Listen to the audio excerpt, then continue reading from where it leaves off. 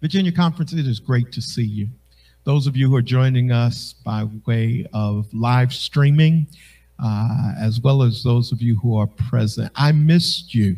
And we are grateful that we were able to come back.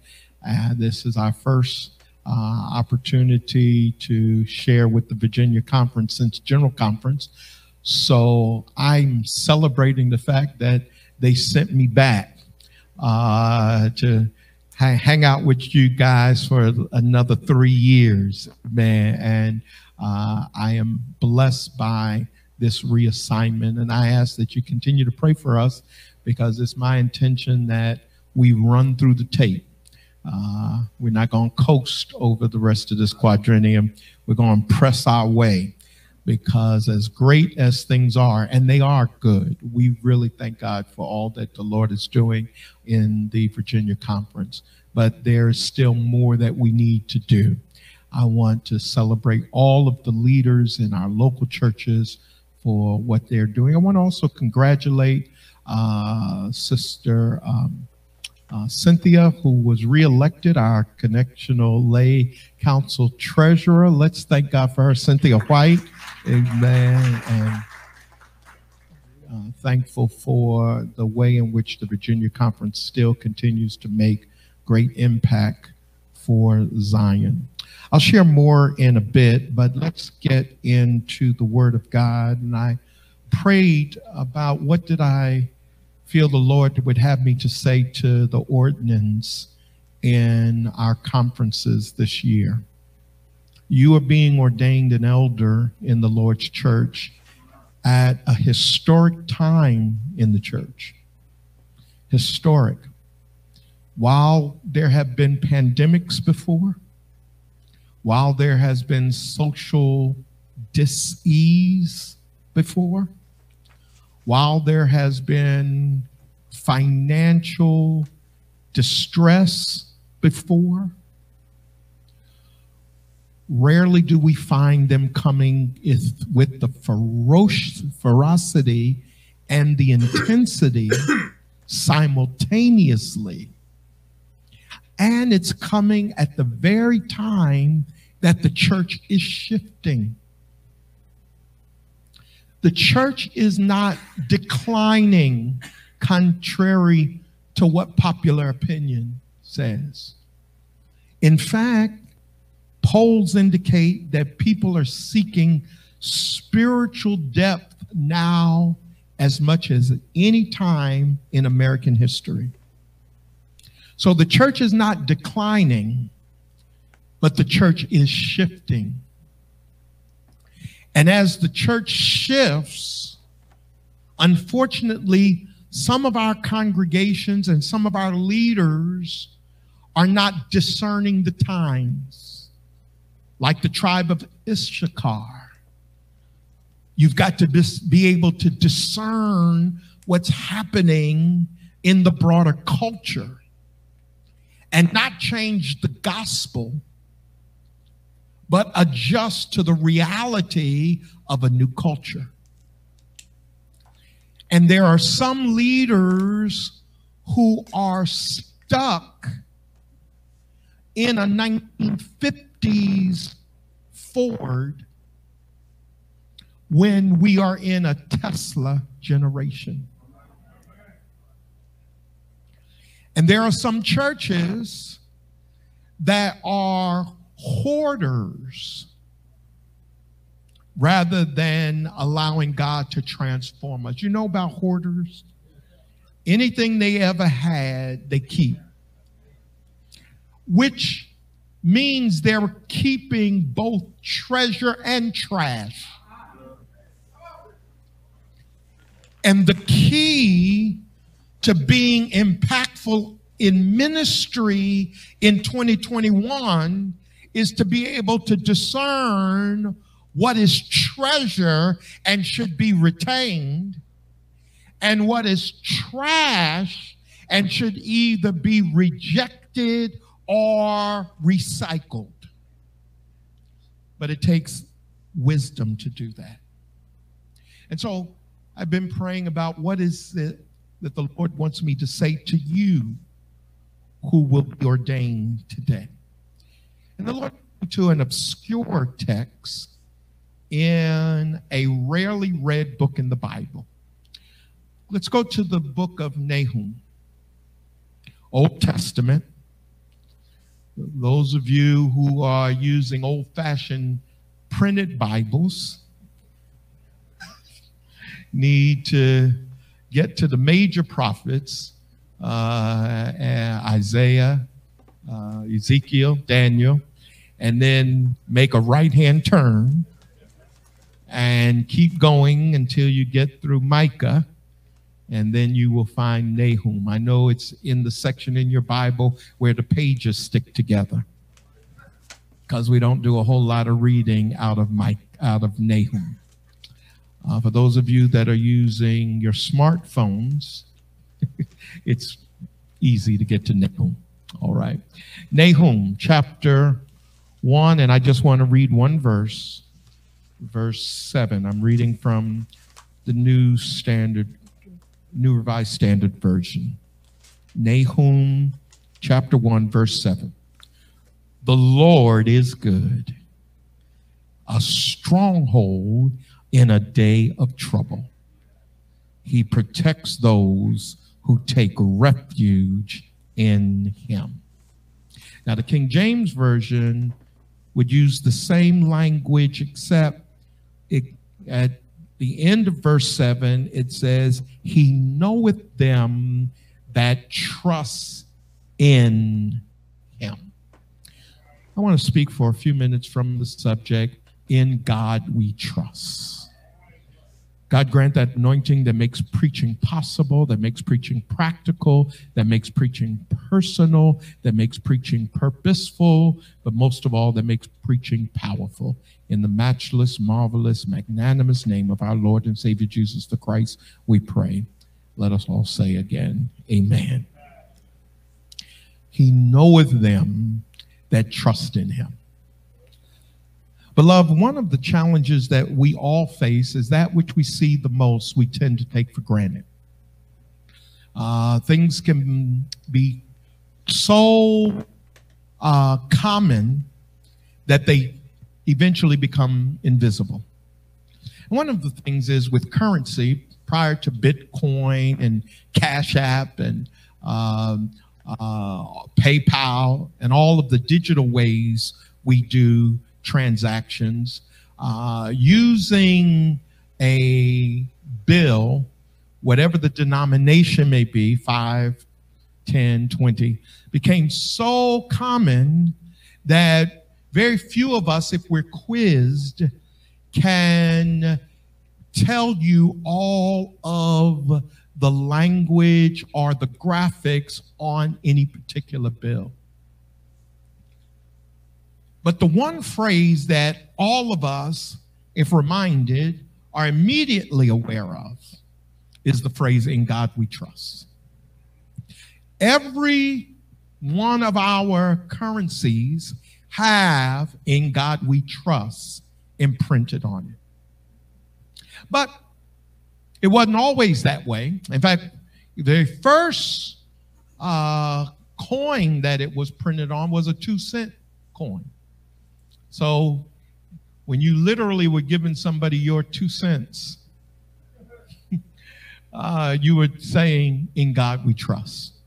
It's interesting that the phrase, in God we trust, was actually added to the coin, the 2-cent coin, during the Civil War. And it was upon the recommendation of a minister out of Pennsylvania who wrote the then Secretary of Treasury and said, whether we win this war or lose this war, but especially if we win this war, we need to be reminded that it was not our military might that gave us the victory. We need to be reminded in all that we do that the only reason we are who we are and we can achieve what we achieve is because of God. It is not by might, it is not by power, but it is by God's Spirit. And so therefore, the Secretary Treasury for the United States, Secretary Salmon Chase, was his name, directed that all of the 2-cent coins would now have "In God We Trust" imprinted on it. Eventually, all of the currency did that. Well, isn't it an important reminder that if there are any battles that we win, it's because of God? Isn't it important to remember that if there's any positions we attain, it's because of God? Isn't it important to be reminded even the very money that we get? Ultimately, if it wasn't for the Lord, we would not have the strength or the ability to get what we have. Everything that we have, everything that we are, and everything that we shall become, it is because of God. Now, there is nobody listening to me this morning who would disagree with that. But let me go deeper. Because while you agree with me, here's my question. How many of us really, truly trust God? Now, we say in God we trust. We say that the only reason I'm preaching is not because I'm so wonderful, not because I'm so perfect, not because I haven't messed up, not because of my connections and my contacts, but it is because of God and God's grace. The car you drive, the house you live in, the degree that you have, the family that you have, everything you have, you testify to the fact, if it had not been for the Lord on my side, where will we be? Isn't that what we believe? Isn't that what we say? Well, then do our actions align with our verbiage? Do we really mean what we say? Because if we really meant what we said, then it means we never should have to engage in manipulation in order to get ahead. We never should have to engage in conspiracies and plotting in order to get ahead. If we mean what we say, it means that we're not who we are because of some scheme we came up with or some agenda that we have.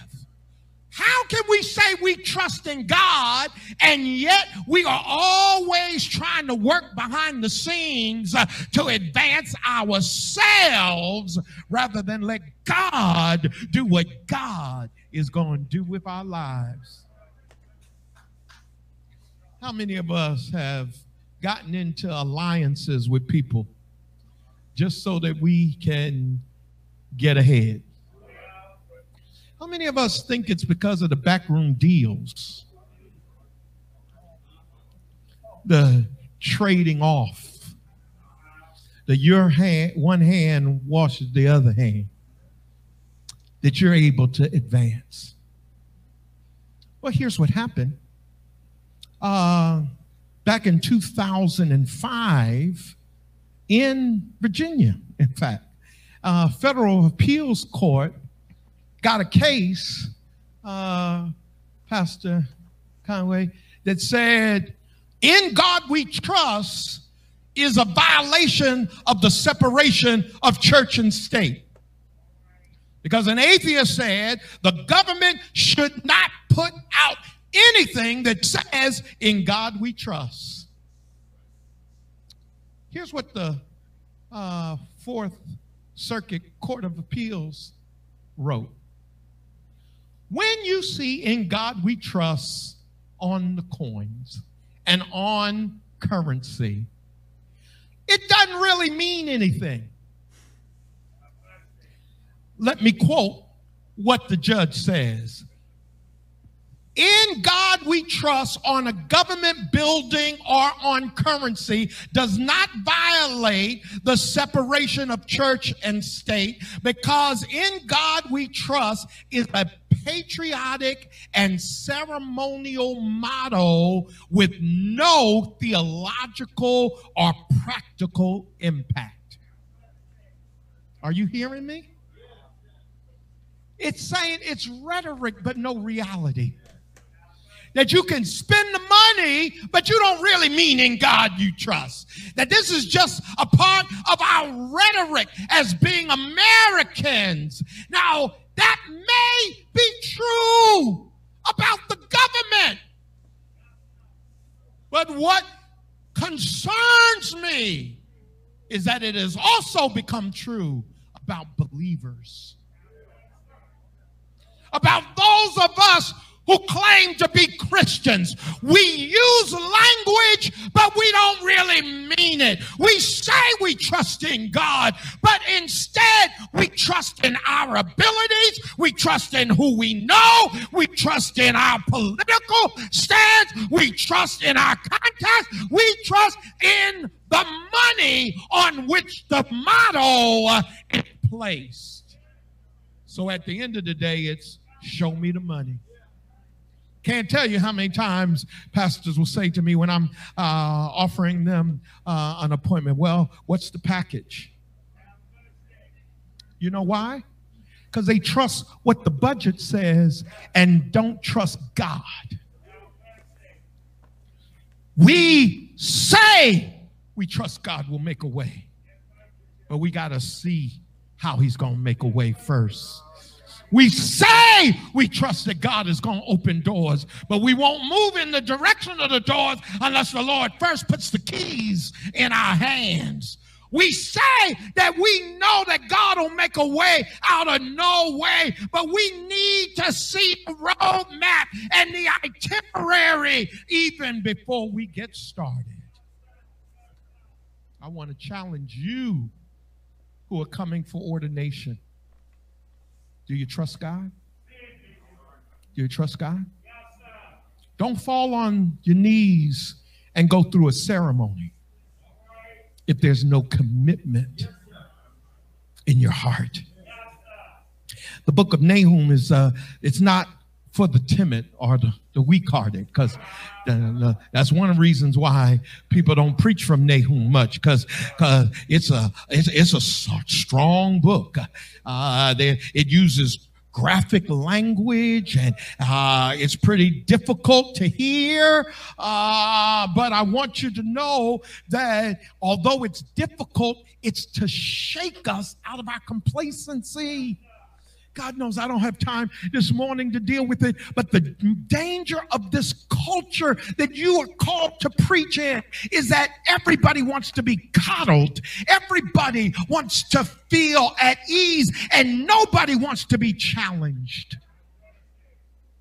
In fact, if you do challenge people, they think that you're a hater. But the fact of the matter is, we don't grow if we're not challenged. God, I'm trying to focus this, but it's so important to understand. It's one of the reasons why I was sharing with Presiding Elder Crowder on the way over here.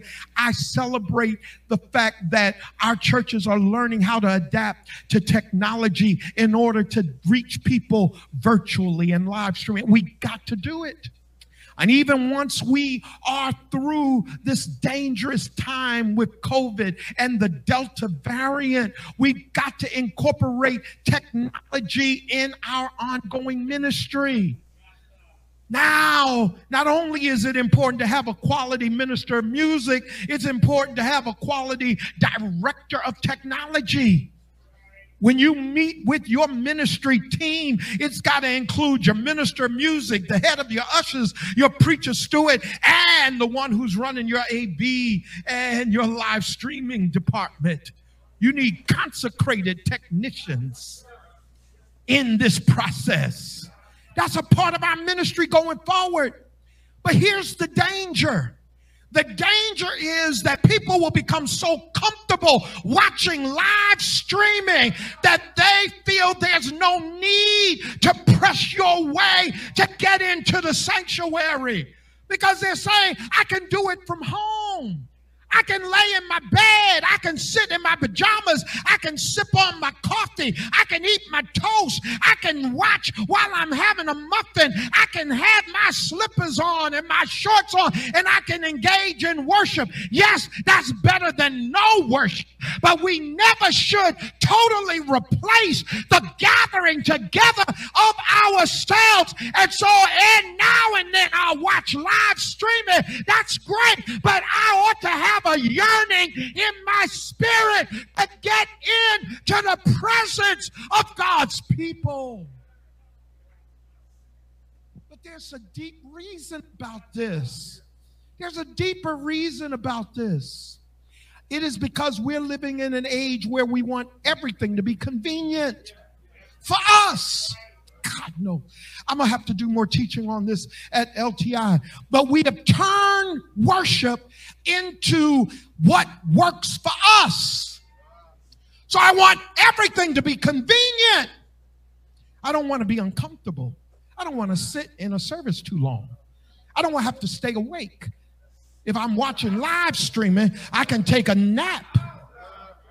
If I'm watching live streaming, I don't have to worry about putting clothes on and driving and going out of my way. If I'm watching live streaming, I can flip and go from one service to when the other one is too boring and the sermon is too long, I can go from one. Why? Because it's no longer about what grows me. It's no longer about me making a sacrifice. It's what's convenient to me. So we've turned to Netflix. We want to just Netflix and chill. But do this for me. And like I said, I'll do more teaching at LTI on this. Go through worship in Scripture. Find any time that worship is about the worshiper and did not involve sacrifice. Start in Genesis chapter 22, the first place that worship is mentioned, and Isaac was being offered as a sacrifice by Abraham. He had to prepare for worship. And then there's the Psalms of degrees, because they had to prepare to reach the high and holy place. Now we want to press a button and watch worship in front of us. There is some benefit to being in the midst of folk that rub you the wrong way. And you who are about to become elders in the church, hear me. It is a weak leader who only wants to surround themselves with people that make you feel comfortable. There will be people who will rub you the wrong way. But just like sandpaper, you want to keep them around, because if they rub you the wrong way, they are helping to smooth out some of the rough places in your life. If I had members that agreed with me on everything I said, then I wouldn't be where I am, because having some that rubbed me the wrong way caused me to pray sometimes, caused me to seek God's face sometimes, taught me patience, gave me wisdom. So stop being a weak leader that only wants to surround yourself with clones and is already quick to fire anybody because they have the nerve to have their own mind. That's not a sign of strength. It's a sign of weakness. The text says, I'm getting ready to tell you some rough things. That's what Nahum is saying. But let me just quickly make it in your notes, Pastor Turns. You know the word Nahum means comforter? God. Getting ready to tell you some rough things. The prophet whose name means comfort. Because comfort does not mean coddle. Comfort does not mean convenience. Comfort is actually a compound word, C-O-M, com, which means alongside, and fort, from the word fortify. So to really be comforted is not to lull people into convenience, but but it's to come alongside of them so that they become stronger. You want to know the sign of a real leader? Are your members stronger in their faith today than when you first showed up? Are your members growing in their walk with Christ? Because Nahum, which means comfort, became the prophet by which they name the village Capernaum. I got some Bible readers here. And the Bible readers will tell you Capernaum became Jesus' headquarters. I preach myself happy sometime. That Jesus said, I'm going to make my headquarters named after the prophet who spoke so much truth that it disturbed people, but it put them to a place that they became stronger because of the process. Capernaum was Jesus' headquarters. So here's what the prophet says, and I'll take my seat. Here's what the prophet says. The prophet says, the Lord is good. No, you missed it. I really could have just stopped the sermon right there. The Lord is good. I just want to do a check. Anybody can know for themselves that the Lord is good. Actually, if I was a Baptist preacher, I would just go into hooping that part and just say, the Lord is good. Yeah, and then just based on the emphasis, you could put your emphasis on the Lord is good, meaning that there's only one. You could say, put your emphasis on the Lord is good, emphasizing that he's the one in charge. You could put your emphasis on the Lord is good, because not only was he good and not only shall he be good, but he right now is good. You can put your emphasis on the Lord is good. Why? Because I want you to know, in spite of what you may have to deal with, the Lord is good. And I do need you to understand, Reverend Johnson, that the Lord is good is both descriptive and prescriptive. Somebody say, preach, Bishop. I'm doing the best that I can. It is descriptive because it describes who he is. The Lord is good, but it's prescriptive to let you know, no matter what you're going through, I can tell you how it's going to turn out because the Lord is good. If you're going through something right now, you need to affirm in your spirit, the Lord is good. In other words, he's too good not to be with me in the midst of my sickness, in the midst of storm, in the midst of my sorrow. Do I have just 5 or 6 witnesses up in here that could testify what I was going through, what good, what I was feeling, what good, what I was dealing with, what good, how I was hurting, what good. But I want you to know, even in the midst of all of it, I can testify the Lord is good. Somebody ought to shout, I know that's right. Would you just, I know you can't touch your neighbor, but would you just look them in the eye and say, the Lord is good? I dare you to praise him for his good. I dare you to let the enemy know I don't have all the money I want. I don't have all the good that I want. I don't have all of the friends that I need. But I thank God that the Lord is good. Here, the Lord is good. Oh, give thanks unto the Lord, for the Lord is good, and his mercy endureth to all generations. Somebody shout, the Lord is good. Can you pray with me just one more minute? Because not only is the Lord good, but the text also helps us to understand that the Lord is up to something. The reason I can say the Lord is good is because he's a stronghold. in the day of trouble. Dr. Jones, it lets me know that there's going to be trouble. Can you say that with me? There's going to be trouble. Come on, you ought to say it emphatically. There's going to be trouble. We got to stop this name it, claim it, blab it, grab it, too anointed to be disappointed, kind of cotton candy religion where all you want is sweetness with no substance. The fact of the matter is, man that is born of a woman is but a few days, and those are full of trouble. There's going to be trouble. Listen, I don't have to be a prophet, and you don't need to get in the line and give me $100 seed offering for me to make a prophecy about your future. You're going to cry again.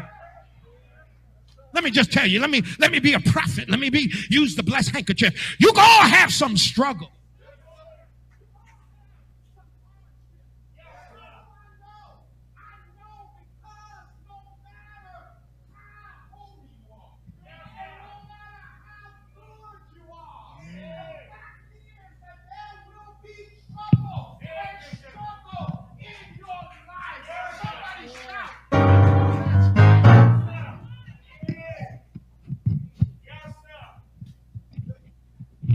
Shout, it comes with the territory. We got to stop telling people that the reason they're going through trouble is because they're outside of the will of God. Can I help you understand? You can be in the will of God and still have hardship, to still have struggle. But here's what the text says, that he is a stronghold in the time of trouble. So here's what I was wrestling with. So I did my homework, Pastor Chris Eason. I did my homework. I did some etymological investigation. And I checked on the history of the word stronghold. And here's the definition you've been waiting for. You know what a stronghold is? Is when the Lord holds you strong. I know you wanted something really profound. But a stronghold means the Lord is going to hold you strong. And will you do this for me? Just take your hand and ball it up in a fist. As strong as your hold is, your hold doesn't compare to the hold of the Lord.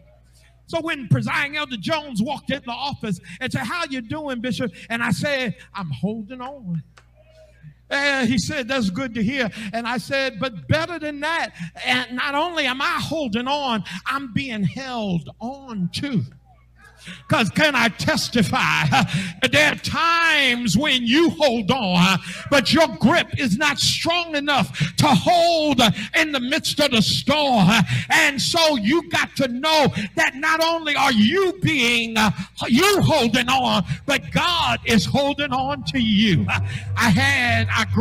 had our grandchildren with us this summer, and we were out at the beach, and my granddaughter Jaylee, 5 years old, she lives in Chicago, so she's not used to ocean water, but she loves the ocean. And we were out in the water, and my wife is saying, "Don't go too far, don't go too far, don't go too far, don't go." And I understand you got to be safe with a 5-year-old. So we didn't go but a few steps, Pastor, turns from the shore. But as we went out, soon Jaylee was holding on to me, and a wave came that came around her neck, and she became fearful for a moment. She was holding my hand. Got back to shore. Her mama said, "Jaylee, did you hold tight to Papa?" And she said, "Yeah, Mama, I was holding Papa tight." She said, "So you didn't feel afraid holding on to Papa when the wave came?" And Jaylee said, "I wasn't afraid because I was holding on tight to Papa, but Papa was holding on tight to me." Is there a witness in the building? I feel I preach right now. Anybody ever have the waves of trouble come your way? Anybody have the waves of sorrow come your way? Anybody have the waves of grief come your way? Anybody have the waves of financial problem come your way? Anybody have the waves of sickness come your way? But I've come to tell you that the Lord is holding on to his people. So preach anyhow, whether they say amen or not. Keep on preaching, because the Lord has his hands on you. I remember the old folk used to say, I know the Lord has laid his hands on me. Is there a witness in the building? Hold on to his hands, but God has his hands on you. Come on and give God some major praise. In the name of the Father, the Son, and the Holy Spirit. In God we trust.